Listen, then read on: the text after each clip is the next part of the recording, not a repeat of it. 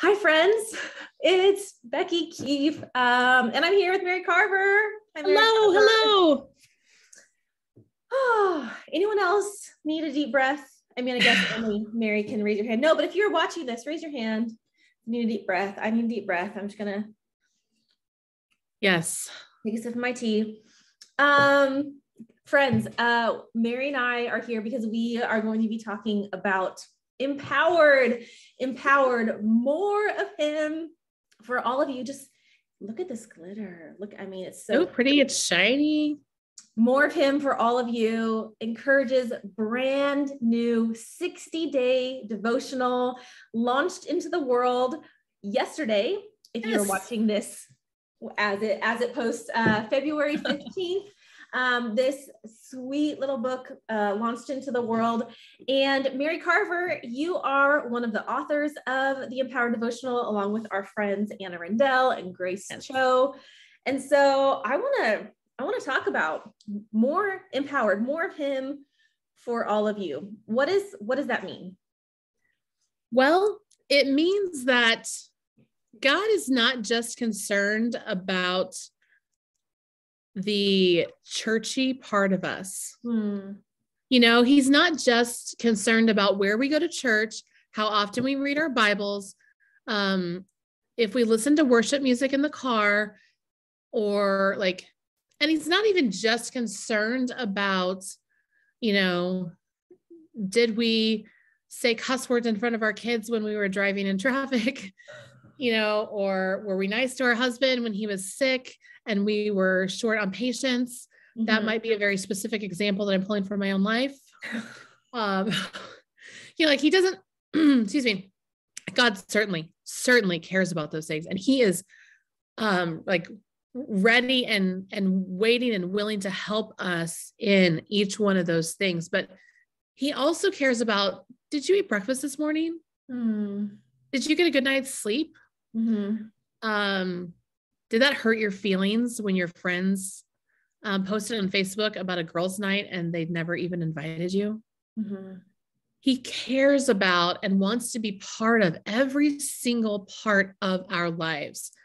And he wants to give us the strength and the courage and whatever we need in that moment, in that space, to deal with it and to do it like Jesus would. Yeah. That right there is a breath of fresh air. Right.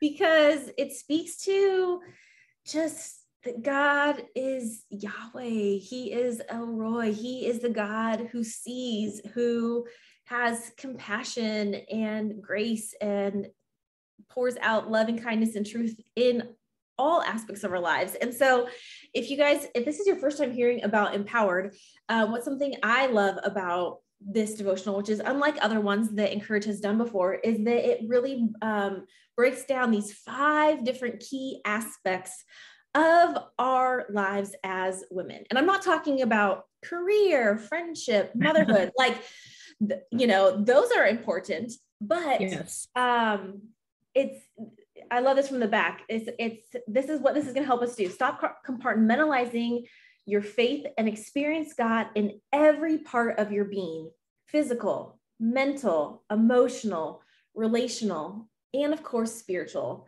And so the fact that like you said, like, God cares if you ate breakfast, not because he wants you to be like, that's what I should do, but he's like, he cares for us and wants to nurture us. And so really you, Grace, and Anna have dug out scriptures and generously shared stories from your own life about what does it look like for God to reach into these different aspects of our lives, right? Yeah. And I'll tell you, I'll be honest that sometimes we even got confused ourselves. Like, wait a minute, how is the mental part of our life different than the emotional part of our life?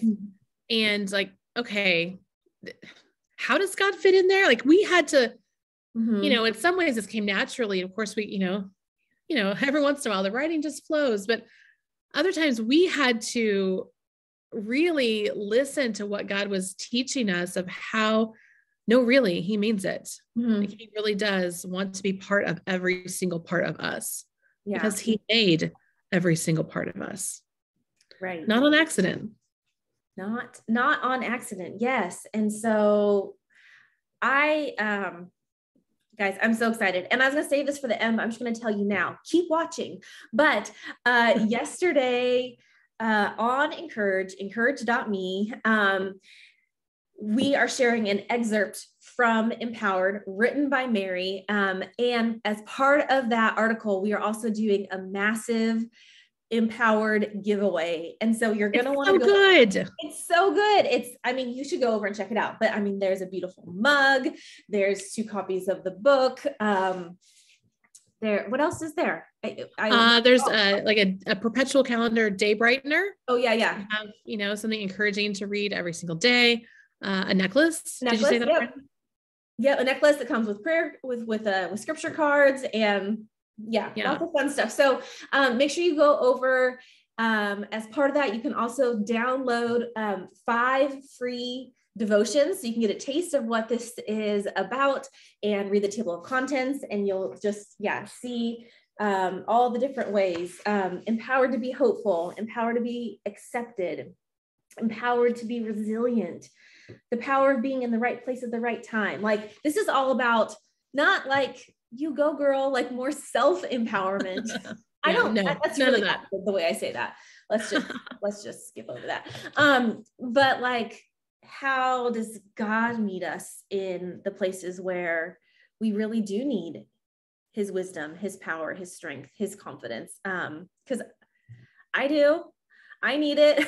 I need it in dealing with my middle son, who is phenomenal. It's so hard. And I'm like, God, I need your empowerment. Like, I'm willing to read a book if you want me to read it, but really, Holy Spirit, like, I just need to know that, like, when I'm having the umpteenth conversation with him, like, that you are there. Yeah. Yeah. Well, and just, it helps us, I think, remember, because a lot of these things, some of us know them, right? We know that we should turn to God. We know that we should reread that scripture or whatever, but we forget when we're in the moment, because life is tricky. Life is hard. Life is moving faster than maybe our brains are sometimes. Mm-hmm. And so I think, and I hope that reading our stories that we're sharing kind of, we're not telling you what to do by any means, because who has it together? None of us. But it does, I think, for me, here's what I'll say. When I read someone else's story and they tell me exactly, like, this is how God helped me here, or this is the one little thing I did that pointed me back to God and kind of shifted my whole day. Mm-hmm. That I need that. Mm-hmm. Like, I need you to hold my hand and connect the dots for me. Yeah. Yes. So my hope, and Anna and Grace's hope for this book, is that we can help readers do that. Yeah. And it does. So I want to talk about, friends, if you haven't already, go and read this for yourself. But in yesterday's article on Encourage, you are talking about the hidden battles that we endure. I love that you use the examples of, if you don't know this about Mary Carver, she is a movie, TV, book aficionado, fan stuff. And so you're talking about Wonder Woman and Captain Marvel and these, like, amazing female characters, and how, like, they have this outer strength, but they are fighting this inner battle. What is that like? How does, that media metaphor reflect your own life? Well, I have to tell you, I have seen Wonder Woman, the first one, probably half a dozen times. And every single time, when the scene that I describe in the Devo from yesterday, that's also in the book, every single time I come to that scene in the movie, I cannot stop crying, because what happens is that she's fighting a physical battle, like in a war, and she's holding up her shield and using her powers to deflect all the bullets raining down on her, not only for herself, but also for her team, so that they can get by. Mm-hmm. And the way they filmed this scene, I might cry just talking about it. Nobody will be surprised. Like it just goes on for so long. Mm. And she's standing there and we don't hear her say a word and we don't know what's going through her mind, but those bullets just keep coming and coming and coming. And my gosh, is that not what life feels like sometimes? Mm-hmm. Is that not what life feels like today?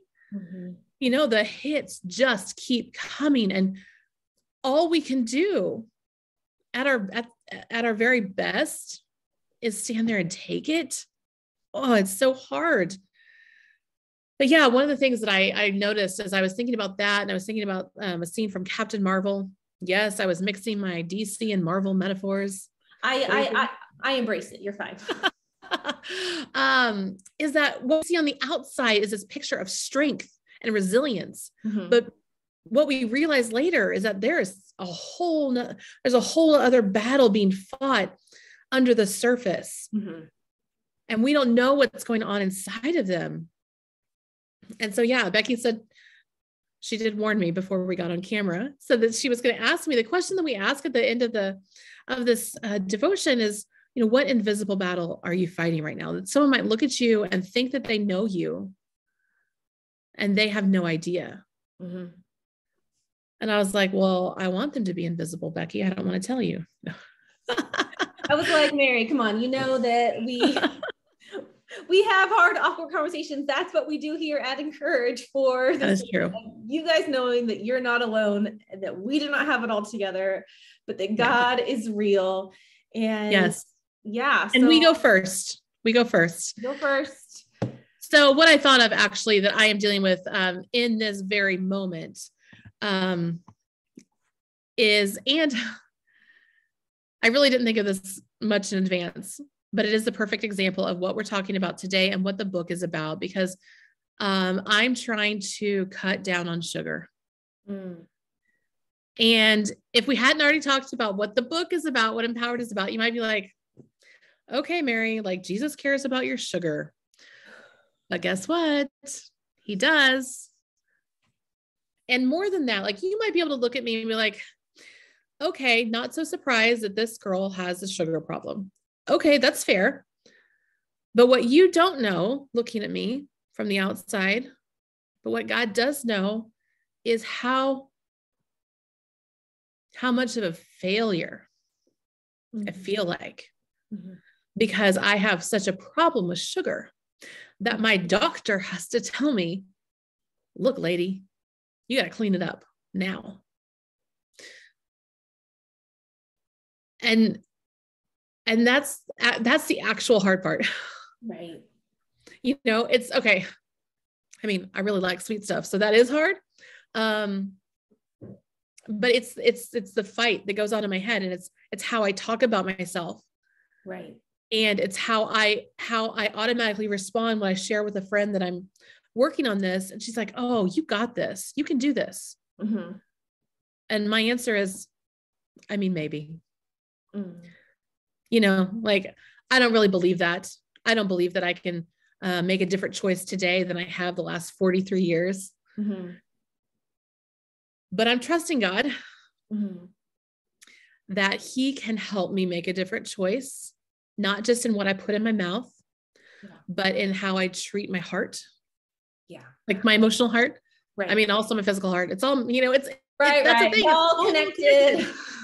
It really is. It really is. And so, you know, even if you did know the battle I'm fighting, which is, you know, try not to damage my physical body any more than I already have. What's invisible is my heart and my head that gets so mixed up and so ugly. Right. And the work God keeps doing in me to say, no, Mary, you are not a failure. I made you. I love you. I'm with you. I've got this. Not me, Mary. God's got this. Yeah. Yeah. So thank you for sharing that. And I think it is a perfect example of the fact that, like, so often there's this outward battle, and it is like, it's an actual battle. And I I relate in many ways. There's an actual battle to be like, I'm not going to buy that fill in the blank, you know, M&Ms or cookies or whatever, or if it's in my house because there's been a birthday or a holiday or for my children, like I don't have to like eat, you know, whatever in order because I'm bored or I'm anxious or I'm numb or whatever. Like that's a battle. But what you're saying, God sees that he knows what was going on inside Diana's mind and Carol's mind. These are our superhero friends. If you guys don't know, Captain Marvel, and Mary Carver, like he knows, and he is with you in that battle of what you say to yourself about yourself. And really the amazing thing, and you alluded to this before, Mary, like, while I'm really grateful that this book, you know, so each devotional, it's so pretty too. It has your title, it has a scripture, and then it'll tell you emotional, and like it's you know, they're scattered throughout, but really so much of it is interconnected. Yes. And I think that speaks to how much we need God, because we can't even compartmentalize our own struggles. Like, well, I'm fine in these other 4 areas of my life, but it's just my mental health, or, you know, it's just, you know, my physical health. Like if you're like, oh, well, the doctor said do this, so I'll just do that, and then it's fine. Yeah. Like we need God to come and help us navigate the things that only he can, because it is too hard. It is too much. It is too complex for us just to like strong arm our way through.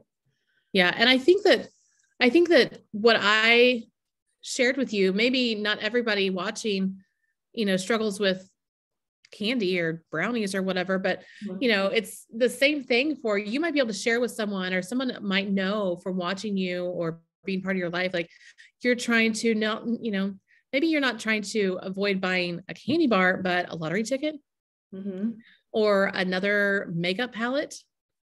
Or a bottle of wine, or a bottle of wine, or you're trying to not go to that website or not scroll for an hour every night, or, you know, whatever. Like we all have things. Yeah. And we can talk about them and people can see them up here on the surface, but then there's something else going on down below, and we need God in both places. Yeah. Yeah. We need God in both places. So I know, and this is the thing I love about Encourage too, and I love about you, Mary, is that we talk about stories like when we're not at the end of it, like you're smack in the middle. So I know that you are smack in the middle, but like, how have you seen God meet you in this battle? What has that looked like for you? I think the biggest way I've seen God show up for me in this is that he has surrounded me with friends who are kind and wise. And so, and a couple of friends actually who have said, oh my gosh, my doctor just told me this exact same thing for the exact same reason, and I'm working on it too. And I would not have guessed that. Like you might be able to guess it by looking at me, but I would not have guessed it by looking at them. But I've got friends who have said, okay, you know, here's what I've learned, or here's an article that I read that, you know, helped me, or here's what my doctor said. But then at the same time, they're also saying, you know, like be kind to yourself. Yeah. Like yesterday, I messaged some friends. I was like, well, I avoided all that extra Valentine's Day food yesterday, but I definitely just had 2 large brownies, which is the opposite of what I'm supposed to be doing. And they're like, that's okay. That's okay. You know, like it happens. You made all those other good choices and balance and, you know, baby steps, and they say all the right things and they mean it. And could I do it without them? As long as I've got God on my side, of course. Yeah. But I don't have to, because he's given me that, which I'm so thankful for. Yeah. Yeah. And so often we do get to see God's kindness, his comfort, his strengthening through other people. You know, I think about, you know, Moses was called to be the the leader of the Israelites, but when they were, in a battle and Moses had to keep his staff raised. Yes. And then they held up his arms. Yes, he couldn't do it by his own strength. So God gave him Aaron and Hur to physically help him hold that up. And we're not meant to do life alone. And often, God's saying like, I'm going to empower you means I'm going to send someone to come alongside you. I've totally seen that in my own life as well. And even though I share this, I share about my struggle on social media and through writing at Encourage and stuff, but something that an inner battle that people just who maybe know me from church or something may not know is that I battle anxiety. And sometimes I'm doing great. And other times, like, it rears its ugly head and it is an ugly battle. I mean, it's a clinical diagnosis, and it's not just like, for so long, I used to think, well, Becky, just manage your time better. Just get on top of things, just rest more and eat better and exercise and do these things. And, I even remember I was in a grocery store and like overstimulation, if I'm having like an anxiety trigger, it can just like make it flare. And so all of those micro decisions and the fluorescent lights and the navigating the cart, and I mean, it's just normal everyday stuff. But for someone with anxiety, like, it can just be like, I don't even know how to explain it. Like pushing all of these lights on until you're like blinded by the light and you can't see. And I remember someone close to me was with me, and I got up to pay and I couldn't put my card in the right way. And this person who loves me didn't understand the battle I was in, and even said in their own frustration, "What's wrong with you?" Ouch. And that's the very voice that I say to myself, like, what's wrong with you? Like, why can't you just get it together? And so how I've seen God meet me in that invisible battle is with both the tenderness and the strength. He's not saying, Becky, what's wrong with you? Like in a disgusted, disappointed way. I've like learned to hear the voice of God that says like, oh, I'm sorry, this is so hard. I'm sorry that there are things that are out of whack in your physical and mental chemistry that is causing this normal thing to be not normal for you today. And I think that's why I'm really also grateful for you, Mary, and for our friends Grace and Anna as well, is to share the stories that we can feel like I'm the only one who for whom a brownie is a battle. I'm the only one for whom, anxiety is a battle. These aren't issues of like, you're not a good enough Christian, you are not a strong enough believer.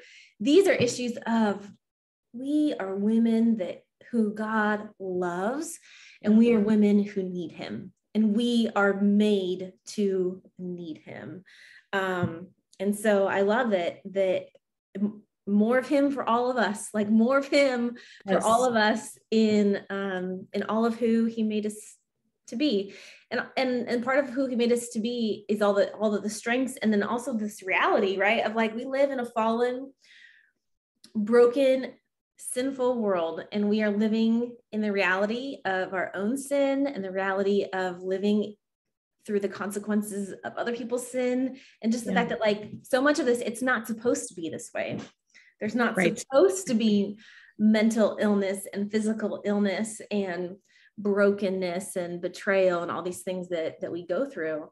But that God is still here with us. And that really gives me a lot of courage.